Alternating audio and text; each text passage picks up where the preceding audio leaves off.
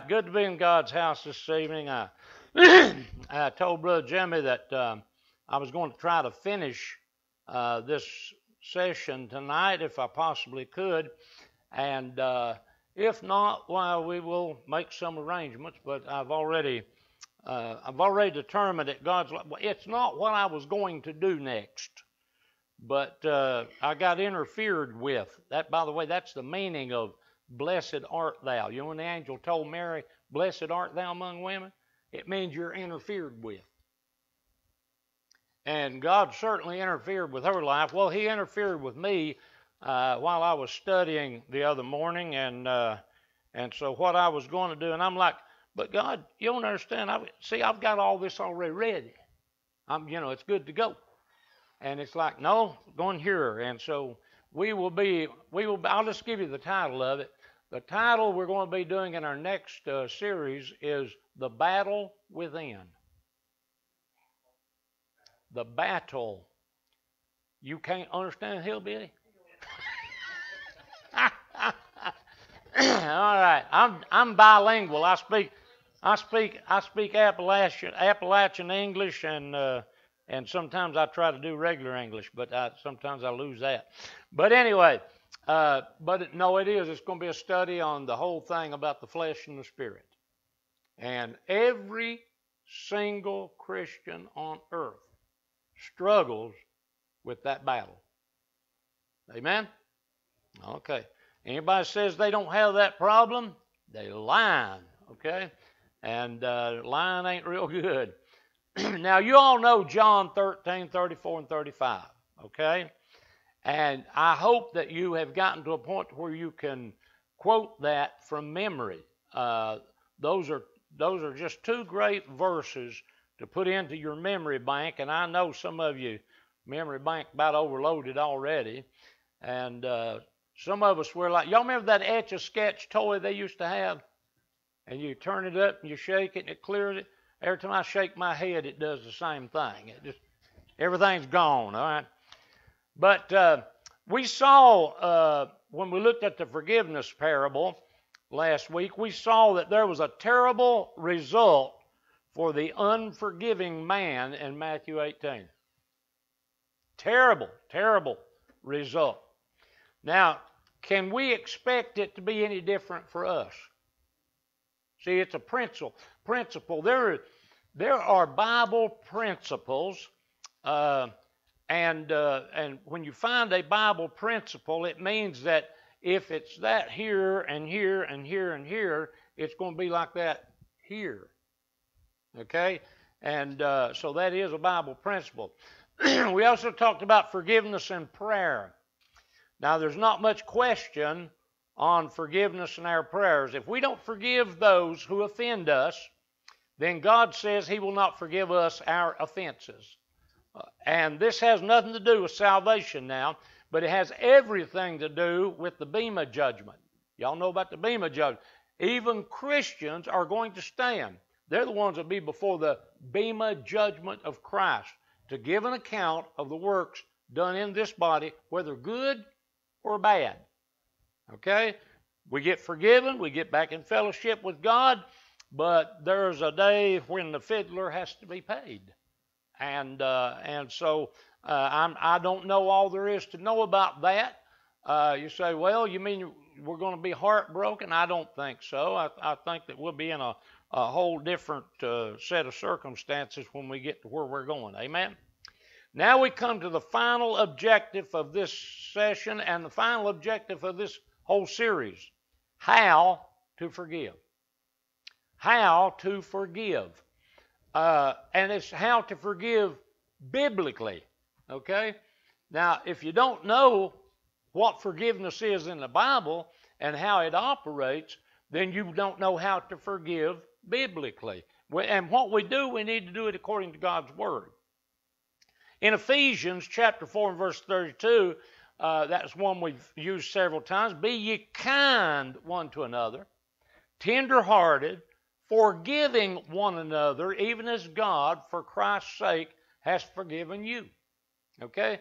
Even as. The way we forgive others is the way God forgives us, okay? So just how does God forgive? That's the question.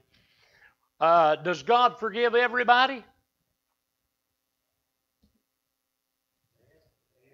Does God forgive everybody?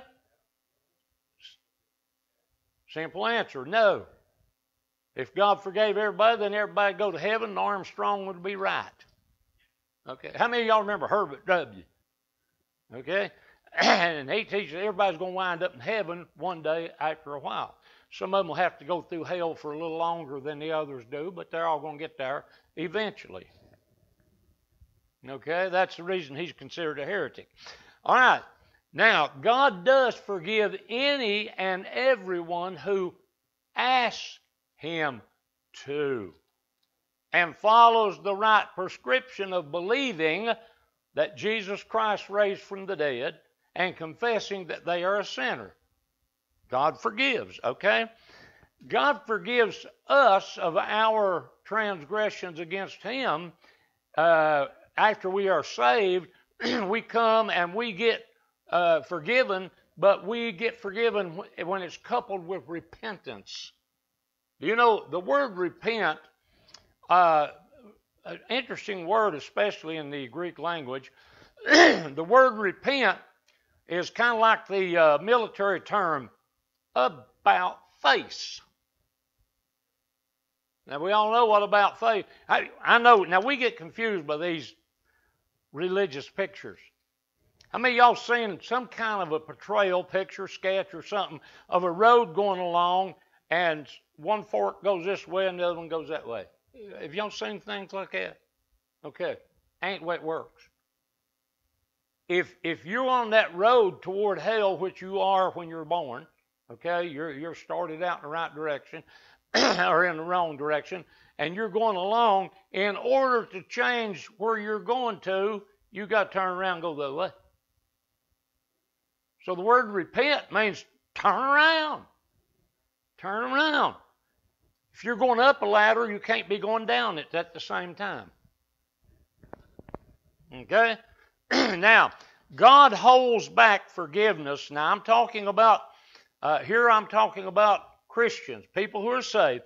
God holds back forgiveness in order to lead us in the right way to the right actions, including repentance and acceptance of His grace. God forgives us when we repent. And you know, God will forgive us and put us right back in fellowship with Him and so forth. Now, I really love to teach using visuals or analogies or things we can understand. I learned that from one of the greatest teachers ever known to mankind. His name was Jesus. How many times did He say, John 15, love that one.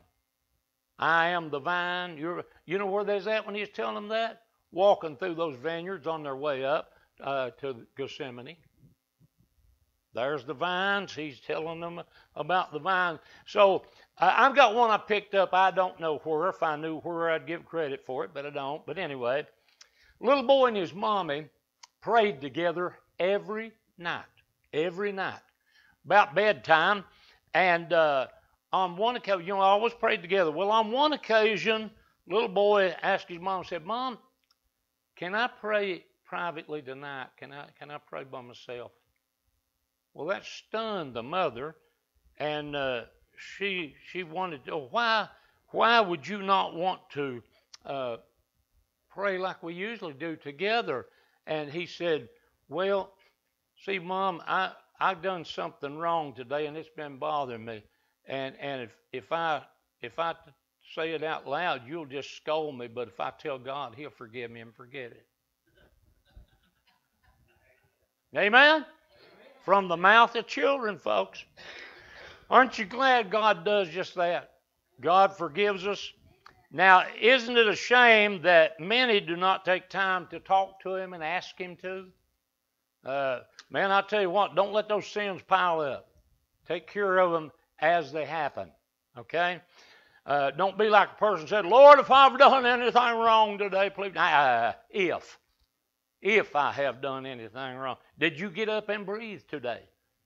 then I guarantee you, you've got some things during the day you can take to the Lord and get them taken care of. Now, God, we're talking about how God forgives us. He forgives us immediately when we ask Him. We ask immediate. Just as soon as you repent and ask God to, He forgives. God does not hold you over a barrel. God don't want to watch you squirm.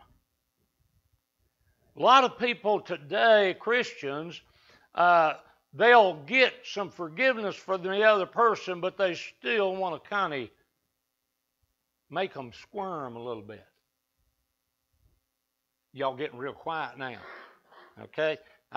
God forgives completely. Holds no grudges. God holds no grudges. If He did, I'd be ruined. If He did, I'd just go ahead and close this up and go on about life and say, hey, where I wind up is where I wind up, because, if God held grudges. So God forgives immediately. He forgives completely. He doesn't hold any grudges, and He forgives forever of that offense. Forever of that offense. Now, you may do the same thing again, but you don't say, well, I took care of that way back yonder. No, You do it again, you gotta come to God with it in repentance, and God, He will forgive you over and over. And you know why He'll do that? Because He said, if thy brother sin against thee 7 times in one day, and turn again and repent, then you forgive him. Okay? And He loves for us to come to Him repenting and depending on His grace and asking Him to. Immediately, completely, forever, and without stipulations. You know what? Christians who have other folks, other Christians especially, who offend them in one way, they forgive them, but they put them on probation. I don't want probation. Okay? I don't want probation and God or God the Holy Spirit to be my probation officer. I don't want probation, because I'll probably do it again. Somewhere along the line, I'll do it again. And so I don't need probation. If you violate your probation, you go back to jail. I don't want that, all right? So God forgives immediately, completely, forever, without stipulations. And God forgives on the basis of Christ's work on the cross. God forgives us on the basis of what Jesus did on the cross. Nothing more, nothing less. Simple, very simple. I love the Bible, because even though, a lot of people complicates the Bible. And somebody says, well, now this is what it says, but this is what it means. If God don't mean what He says, then who knows what He means and who gets to say what? Okay? So God forgives on the basis of Jesus' work. Immediately, completely, forever, without stipulation, on the basis of the work of Christ, and He does it for Christ's sake. He does it for Christ. Romans 8:29, that He, Jesus, may be the firstborn among many brethren. That Jesus may be the firstborn among many brethren. God forgives so that Jesus may be the firstborn among many brethren. Jesus died to pay the debt. He shed His blood to pay the debt. He was the sacrifice to pay the debt. Now, God's forgiveness to us is in honor of the work that Jesus did on the cross. Not on our merit, not even though we did ask, but God's grace, and God gave that to us to ask. God tells us to forgive one another in the same way. Some of us run up on a stump right there. In the same way, not the same sort of way, not kind of the same way, but the same way. So What is that same way? Immediately. You forgive immediately, completely, forever, without stipulations, based on what Jesus did on the cross, and you do it for Jesus' sake. Now, when somebody offends you, let me tell you, look at it like this. When someone offends you, you ought to say, well, hallelujah, another opportunity to forgive like God forgave me. Wow, hey, huh? It's an opportunity. It's an opportunity. A lot of times we look at things as problems when really they're opportunities. We have opportunities to be what God wants us to be. Now, keep the one most overlooked part of this in mind. God's forgiveness. I told you to raise some eyebrows. Well, get ready. God's forgiveness is already available. God's forgiveness is available. It's there. It's there. It's like you sit down in a restaurant and the food is put on the plate. The plate's put in front of you, and it's there. It's in front of you. It's yours for the and you don't even eat it. That's not me. I'd take care of it. Don't worry about it. Okay, but God's forgiveness is there. It's already available. You don't have to go and repent to God, and then God have to drum up some forgiveness. Now, hang on to that thought. But God's forgiveness is dispensed only to those who repent and ask for forgiveness of sin. Now, He forgives those who repent and ask Him to. Forgiveness already there. Yours for the asking. God so loved the world, He gave His only begotten Son. Is everybody going to be saved? No, just the whosoever wills. All right? Now, I want to give you, they always tell you in any kind of courses on preaching or no matter what part of it is, they always say, don't ever use personal illustrations. Well, I don't know why not. I ain't got nothing. My testimony can't consist of anything else but me. My experience, my thing. I had one time, a long time ago, there were some brothers, and they were in business. I'll be real careful to keep this generic because I wouldn't want to offend any one of them. I love them dearly. In fact, one of them, I pray for him every single day, and I've not laid eyes on him in 35 or 40 years. But they built up a pretty sizable debt and came up and they couldn't pay the debt. And I found out what the circumstances was, and it really was not all of them's fault. And so after a while, when I realized what had happened and what kind of a situation that two of these brothers were in, there was three of them to start with, but what situation two of them was in, one day in the office, I pulled out their file, and I took all of their orders and all of their invoices, and I put them in the shredder. And I just kept shredding until they were all gone. Kept shredding until they were all gone. Now, I forgave them, right? I didn't call them up and tell them that.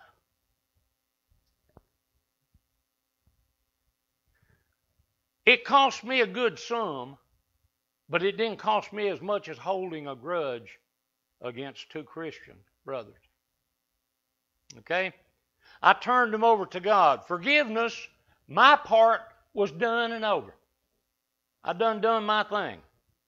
You see? They did not come to me. They did not call me. There was no correspondence from them to me. And so all the while, though, God was at work. Well, one day, about up in kind of mid to late afternoon, I got a telephone call. Spur of the moment thing. Called and said, Brother Carter, could you possibly come over to a certain church and preach for us this evening? He said, the preacher we had scheduled is sick and can't make it, and we'd like for you to come preach. I thought, oh, Lord. But I went. I said, yeah, I'll be there. I got the time of the service, and I'd preached there before. And God was working, and God's timing was right. Now, see, we got to be careful because God's timing is important. You know, and when you read what Romans 8:29, isn't it? That likewise the Spirit also helpeth our infirmities, for we know not what we should pray for as we ought. But the Spirit maketh intercession for us according, you know, and with for groanings that cannot be uttered. So God's timing was right. God arranged every bit of this. And since it was only a couple hours, 3 prior to the service, I'm sure these two brothers had no way of knowing. Oh, by the way, at least one of these brothers, maybe 2 of them, were deacons in the church where I was going to preach that Sunday night. A little bit of a strain on me, I'll be honest. And when I went in, if a ghost had appeared, okay, very awkward, especially for them. There was stuttering and stammering. There was tears. There was remorse. There was true repentance. Other folks around had no clue what was going down. They didn't have a clue what was going on. You see, and then I told them, your account is at 0. That was worth every penny it cost me. That was worth every bit it cost me. And I said, you know, you're forgiven already. Yet they had lived under the tormentors for all that period of time, for months. Months. They cried. They talked about how they wanted to call me and how they wanted to tell me and how they want. And I said, well, time wasn't right. God, see how God used. I had already forgiven them long time back. Long time back. Don't forget about it. But on that time when we came to face, and then their remorse poured out, their repentance poured out, and they asked me, and I said, yeah, sure, no problem. You're already forgiven. Your account's at 0. Everything's been shredded. You're good to go. Talk about getting out of jail? Huh? And they had been, I'm sure they had been tormented over that for a long time, to have a debt that they could not pay. And you and I, when we sin, we've got a debt that we can't pay. And we've got to go to the Father, and He takes care of that. Luke chapter 17. In Luke chapter 17, verse 3 and 4, take heed to yourselves. If thy brother trespass against thee, rebuke him. And if he repent, forgive him. And if he trespass against thee 7 times in a day, and 7 times in a day turn again to thee, saying, I repent, thou shalt forgive him. Well, I'm getting tired. I'm not putting up there. Oh, yeah. You put up with that person just as long as God puts up with you. And I tell you what, I guarantee you, God putting up with you, man, listen, you putting up with that other person wouldn't even hold a light to what God's doing for you. Amen? Now, I'm going to talk about the conclusions of this session on the art of forgiveness. Keep in mind now, forgiveness is already there. Forgiveness is already there. But how many times have you seen it?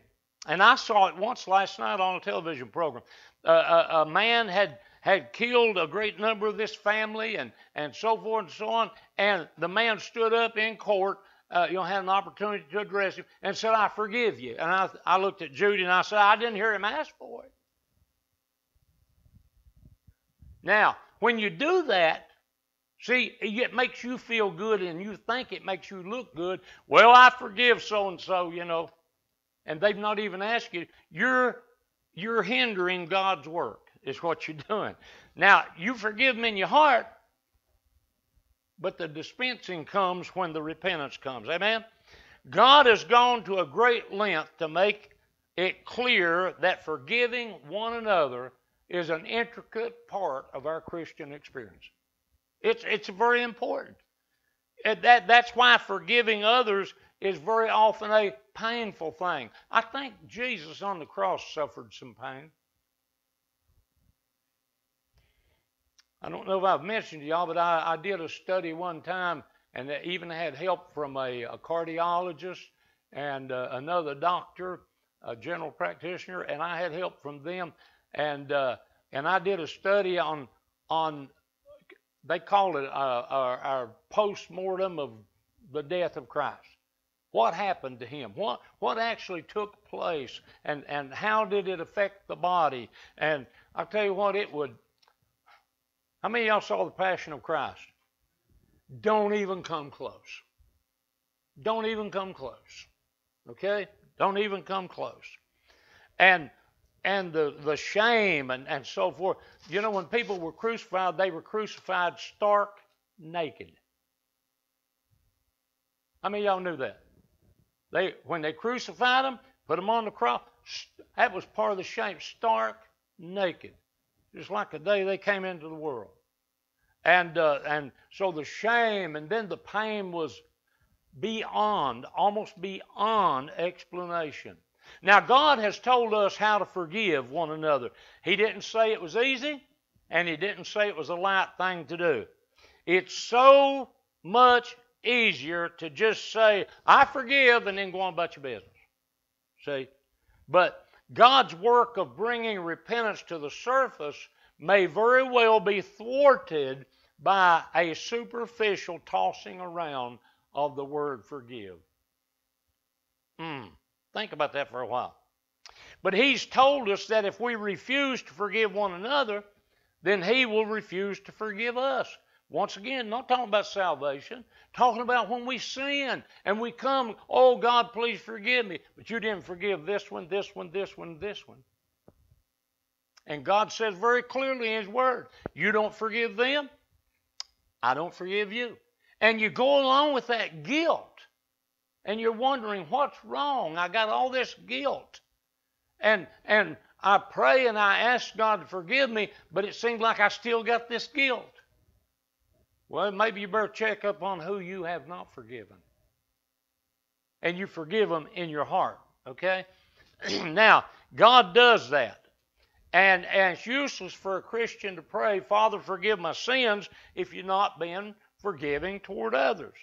Maybe the repenting and asking has not yet come, but your part's done. I don't forgive people after they come and ask me to. I can always tell them, I appreciate that, and it's already done. The forgiveness happened very shortly after the offense. Isn't it great to know that on your part, it's finished, it's done, it's taken care of. Ready to be served up when they come to the table. Now, we absolutely, positively must practice the art of forgiveness. To fail in this places us in a horrible prison. And it's a prison under the full control of the one we've chosen to not forgive. They're the warden. Excuse me. And every time they come to your thought, or every time they cross your path, or whatever, they're going on with their life, and you're just straining inside because you can't get back at them. Forgive them and go on. Life will be a lot lighter. Based on the pattern of God loving us, loving others is to be unconditional. Loving others is to be unconditional. I don't care what tone of skin. I don't even like to say color. I don't believe in race unless it's NASCAR. Okay? And the whole word race is a problem in our world today. Amen? And yet we say, well, we belong to the human race. We ain't racing. We ain't racing. The whole idea of racing is somebody getting ahead of somebody else. Amen or not? How about the whole human family instead of the human race? Okay? And we need to keep that. Now, based on the pattern of God forgiving us, the dispensing of forgiveness to others may be conditional.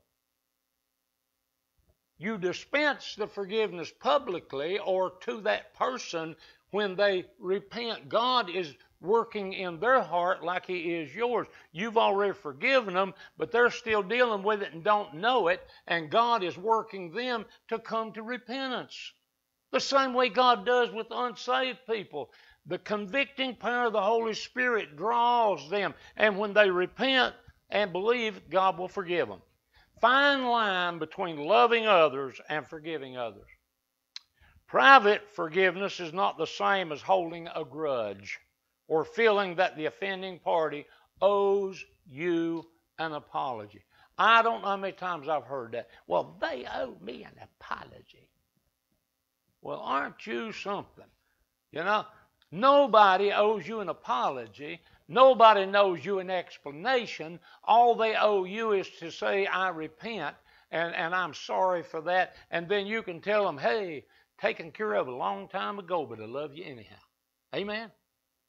Isn't that great? Even while delaying to inform them of forgiveness, you love them. It ensures that we look to do them no harm in any way. In fact, we look for ways to do them good anonymously. Now, there ain't very many people likes to do good anonymously. Ain't no feathers in your cap for that. Well, at least not in the cap that people see, but there's one that sees all. You know, I'd rather have a high five from God is to have a high five from everybody in Sumter County. Amen? The premature extension of forgiveness may very well, watch this, may very well rob the offending person of the opportunity to repent and be right with you and be right with God, which is really what's important. It's not important people be right with me. It's not important people be think that they've made score with me. It's not important. It's not important. To be right with me or you is not primarily what God desires. God wants that offending person to come to the place they realize their offense and they're willing and ready to repent of it to the individual they harmed. Amen? And if God's working them toward that, let God's work, let the Holy Spirit have His perfect work in their heart. You forgive them in your heart, you forget it, you're good to go, everything's okay, you harbor no feeling, and listen, pray for them every day. Pray for them every day. And don't put it in the form of a prayer request in church where you can tell everybody what awful things they done. Most gossip is in the form of a prayer request. All right? Not good. But let God's Holy Spirit have its perfect work. Now, you're not to wish them evil. Hard, okay? You're not to work against them. Yeah, but man, if I could just... You're not to seek to damage their reputation. I was so very careful on those fellas because I knew that they were deacons in the church, and to take those two men and hurt their reputation for something that they absolutely, positively could not help. Okay? No benefit in that. No benefit in that. Okay? In fact, just the opposite. Pray for your enemy. The word covers adversary of any sort. Your enemy is an adversary of any sort. Cry out to God for their restoration to Him. That is what is important. You are required to forgive instantly. You are not always required to announce it to the individual that you have done that until God works in their heart, does what He needs to do in them, and they come to repentance. See, Jesus said, if a brother offends you and 7 times he turns and repents, you forgive him. Don't lose the repenting part. It's so important. So important. Now, Genesis 40, I got 2 or 3 minutes. I might, if somebody wants to leave, we're on dot at 7:30. Just be real still and go on. But I'm going to finish this here. It's like a little bit. Genesis 42 through 45. Genesis chapter 42, 43, 44, 45, you'll know the story. You'll know the story. A wonderful scene of person-to-person forgiveness, all based on the repentant attitude of the offenders. You remember Joseph and his brothers? Now, if anybody ever had what you would call, they had a real good basis for really holding it against their brothers. Okay? After a time of assessment by Joseph, when the brothers came, those deceitful brothers, they came, and now they're before Joseph, who they sold as a slave, and he is the head honcho of Egypt, the ruling power of the world at that time. Wow! So after a time of assessment by Joseph concerning his brothers and the guilt and the long-carried remorse for their sins all those years earlier, and they were remorseful, Joseph released his brothers from any supposed due debt toward him. There's so many facets to this extended account through those chapters, but one often overlooked part is this. The brothers of Joseph had put themselves in an emotional prison. Their actions against their younger brother Joseph had haunted them. Every time they saw their father, and every time they remembered when they brought that coat and put it in front of him, and the father wailed and wept over his son, and thinking he was dead all that time.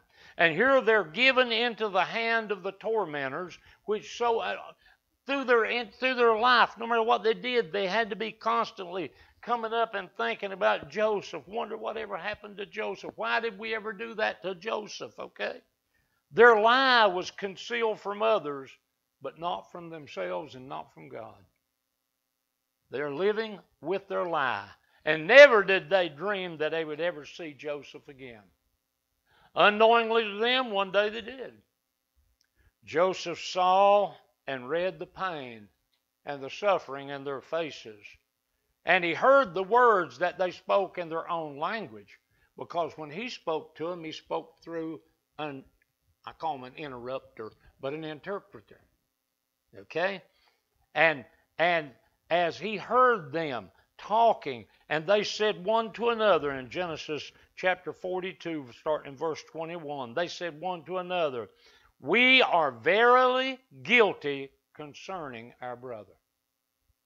We are verily guilty concerning, in that we saw the anguish of his soul when he besought us and we would not hear.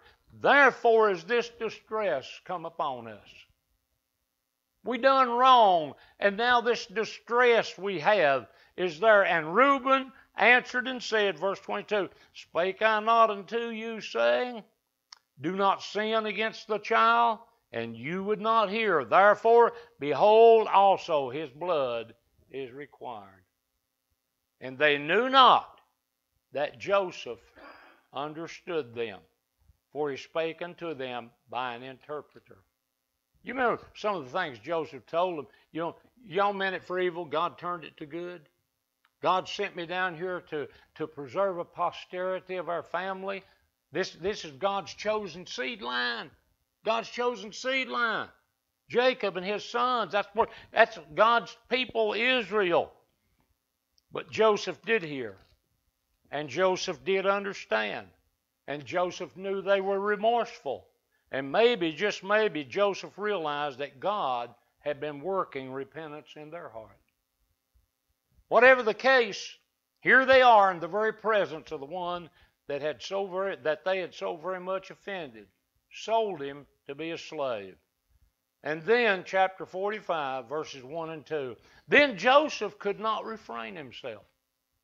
I mean, man, he was pretty rough and gruff with them several times, but he finally gets to the point when he hears their remorseful statements, and he hears their repentance, and he reads the pain in their faces for what they'd done. Joseph just couldn't contain himself. And he cried, "Cause every man to go out from me." And all the Egyptians went out, and there stood no man with him while Joseph made himself known to his brethren. And he wept aloud. Watch those words. He wept aloud, and the Egyptians and the house of Pharaoh heard. How big you suppose the house of Pharaoh? And how many people were involved? Everybody heard it. But if you look at that wept aloud, it's one of the most difficult translations in the Old Testament. 10 times that is translated thunder. He wept aloud. And 10 times the word that they use for wept aloud is translated thunder. When mercy was accomplished and grace finally broke through, the sound of Joseph's grief and his love echoed through the palace. And what was the thunderous wailing that penetrated all of those corridors and all of those chambers? It was the sound of a man forgiving. The sound of a man forgiving, and it's described as thunder. Man, somebody ought to just have a spell. Amen? Yeah. What I have presented to you is meat. It's not just meat, it's tough meat. It's meat that's been cut the wrong way. If you ever get meat cut the wrong way, you can't eat it. You can't tenderize it with a bulldozer. It's hard to digest. It's hard to do anything with. But I pray you give it your most earnest study and see if what I have shared with you is not directly from the Word of God. Let's pray. Father, Almighty God, I plead, God, the spotless, precious blood of the risen Christ, your Son, Jesus. And Father, I call upon you that you would allow the illuminating power of the Holy Spirit, the everlasting light of your glory upon the small portion of information that we've been privileged to share with these, your children. God, a lot's been heard by them, some which is new to their ears, some that's difficult to hear, to chew, to swallow, to digest. And yet the more difficult, Father, is that which is opposed to previous information that might now be reevaluated in the light of your precious word. I know from my own experience that you will show the truths to hearts that are submitted and truly seeking. And I challenge now, God, each one here and on live stream that have heard these many things that we've taught over these weeks, that you will now do what is your inevitable. Either accept the light from God or reject it.